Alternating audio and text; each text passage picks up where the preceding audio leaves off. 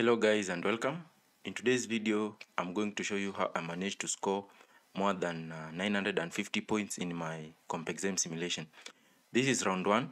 So the first step that you normally have to look at is your report to see what are the customers' buying criteria, what do the customers really want in your market. So we'll start with thrift market segment. So in thrift market segment, here customers want a product with the pricing has an importance of 55%, reliability has an importance of 20%, positioning has an importance of 15%, age has an importance of 10%.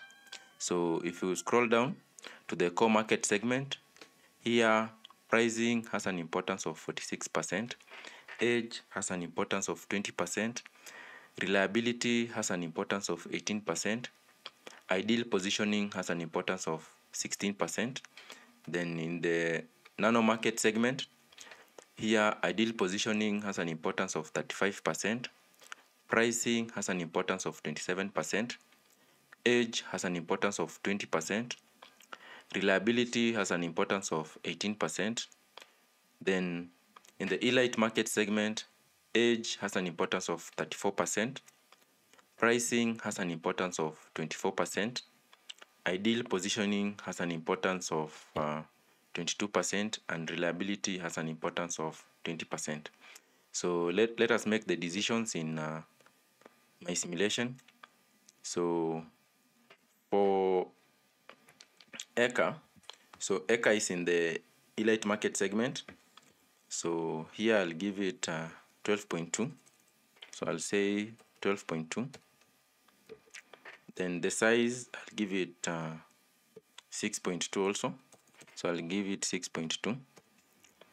I'll not touch my mean time before failure. So for Adam is in the elite market segment. So I'll give it a performance of 14.2, a size of 8.1,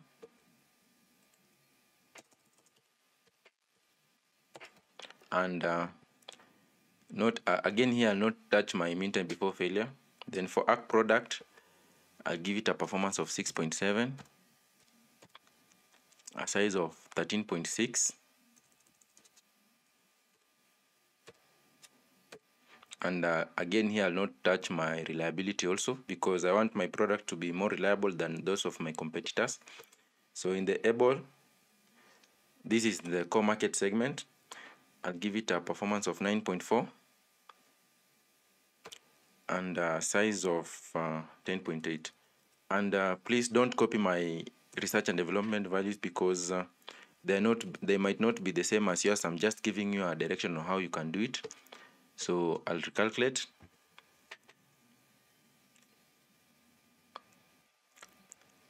And if you look at it, is that most of my products are coming out in September. So I'll have to again here with my strategy, I want to introduce 3 new products. So let me say I'll introduce the first product is ARC. So I'll give it ARC 1. So because I want it to sell in the thrift market segment. Then again another one I want it to sell in the core market segment. I'll give it I'll name it able 1. Then this other product that I want it to sell in the nano market segment, I'll call it ARC 1. So it's Eco 1. I'm just giving the same name as those of the other products, but I'm adding 1 so that you don't confuse. Then finally I'll give it I'll call it Adam 1, because I want it to sell in the elite market segment. So in terms of pricing, so in terms of mean time before failure, so this is in the thrift, so I'll give it 20,000. In the core, I'll give it 22,000. In the nano, I'll give it 24,000. Then in the elite, I'll give it 26,000. Then in terms of positioning, so this one I'll say it's 15.4. See, this is in the elite, so 15.4 and 7.0. 7.0. Then in the nano market segment, I'll give it this 13.3 because I want my products to be more competitive than those of my competitors. So here is 5.0. Then in the core market segment, so sorry, this is 5, not 0, so this is 5.0. So in the nano market segment, here no, this is in the core, sorry, so this is I'll give it 10.1, and also I'll give it 10.1. Then in the thrift market segment, I'll say 7.0 and a size of 13.2. So I'll give it 13.2. So I'll recalculate to see when my products will be coming out. So all these other products are coming out in October. Then the new products in the thrift is coming out in May, April. This is in the round 3. So I'll start selling this product in round 3. So that's my decisions in terms of research and development.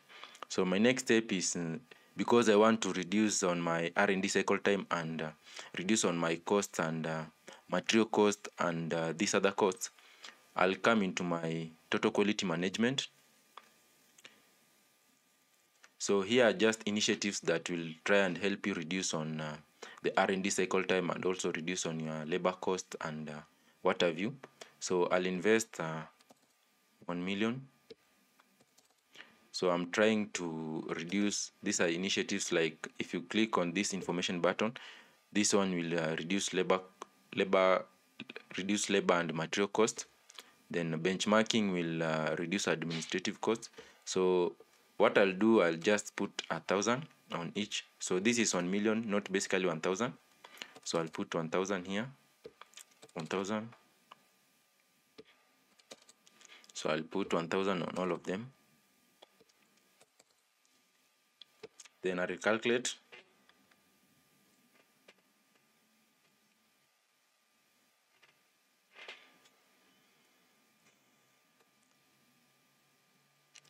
So I'll go back to my R&D to see what's how is my R&D faring on. So here I have they are coming out in September. You see that it has changed. They are coming out in October, but now they have been pushed back. So the cycle time has been reduced to September. So the next decisions is the marketing page. So under the marketing page, here is where you normally make decisions in terms of pricing, in terms of promo budget, sales budget, and forecasting. So your promo budget will increase your awareness. Your sales budget will increase your accessibility. Then also you'll be pricing your product so that you can make sales into the market. So this the nano product and the elite product will not change anything. So I'll come to, so before I change that, so I'll have to check on my report. So this is my report. So in terms of pricing, so we'll start with thrift.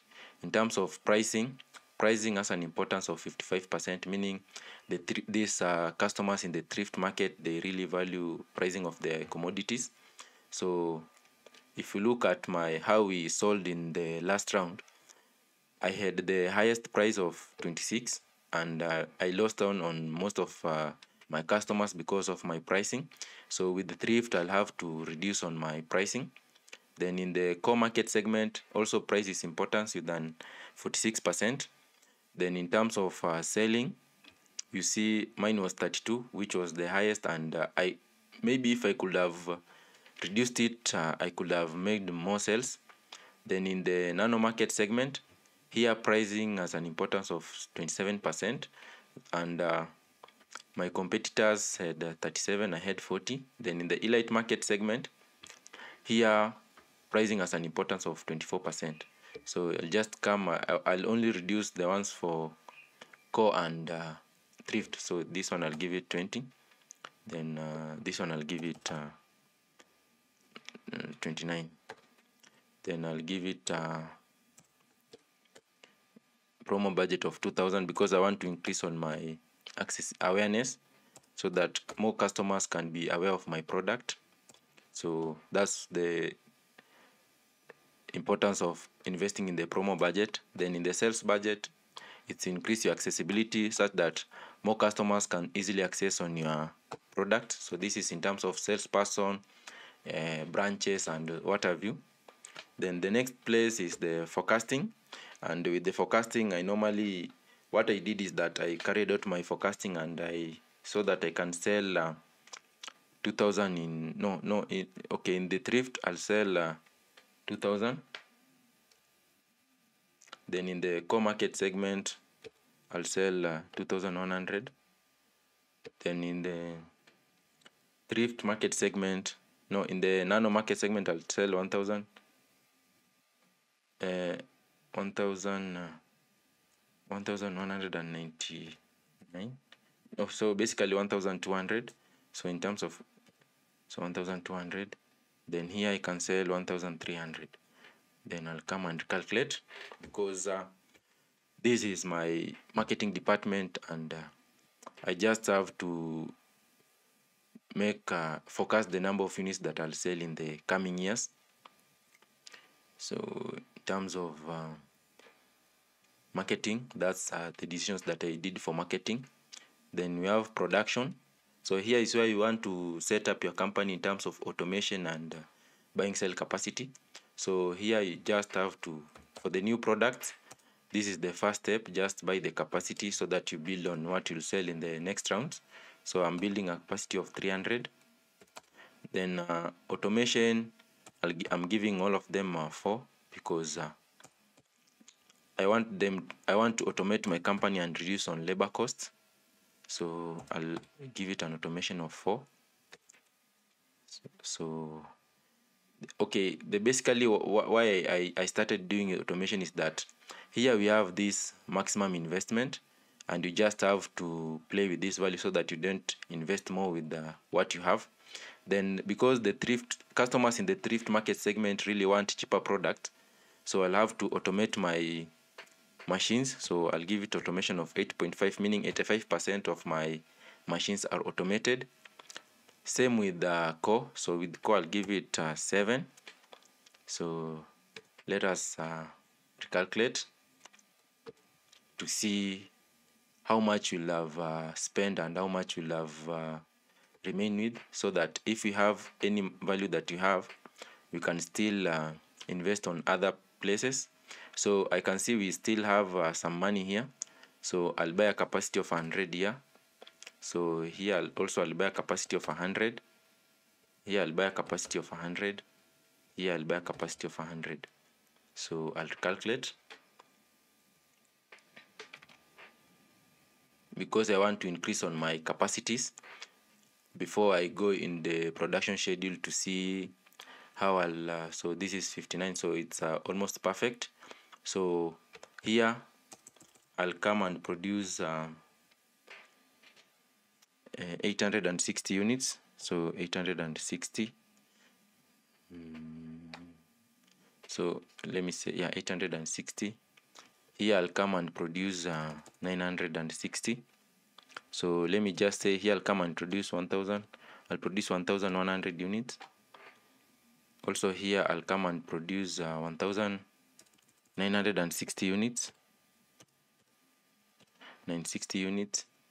Here I'll produce 1250 units, and here I'll produce 2050. So 2050 units. And note that, so yeah, 2050 units. And you should note that in this simulation I can't produce these new products because I don't have the capacity. That's why I built my capacity in this round so that I can be able to sell them in the next round. So the next step is human resource. This is where you, in terms of your workers and your productivity index, your salary, so your training hours. So my recruitment spend, I normally give it 5,000, but you can give it 3,040, but me I normally go for maximum, so 5,080. So my training hours, I've given them maximum training hours of 80 because I want to increase on my productivity. So before you go into the last part, which is the finance, it's advisable that you go into the income statement in the performance. So you look at the income statement.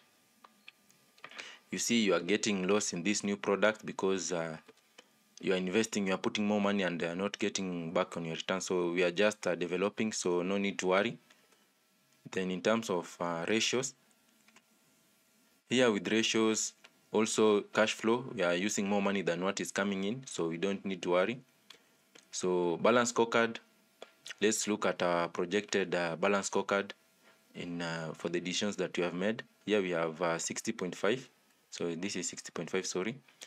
So next, what we'll do is that we come into the finance section here.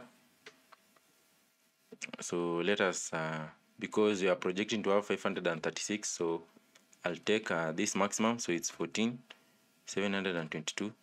Then I'll take here 15,000. Then I'll issue stock worth 10,000. So I'll recalculate to see if I have enough money for my projected cash flow. So no, for my cash position in as of December. So let me see what I have.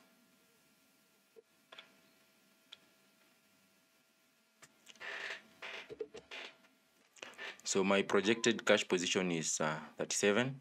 So let me look at my balance scorecard to see if I've improved on my projected balance scorecard. My balance scorecard is, you see that I got profits. I don't have profit because I'm using more of my money in developing my company. So my projected balance scorecard is 66.2, and I believe I'll be improving as the rounds go by. So that's it for today, guys.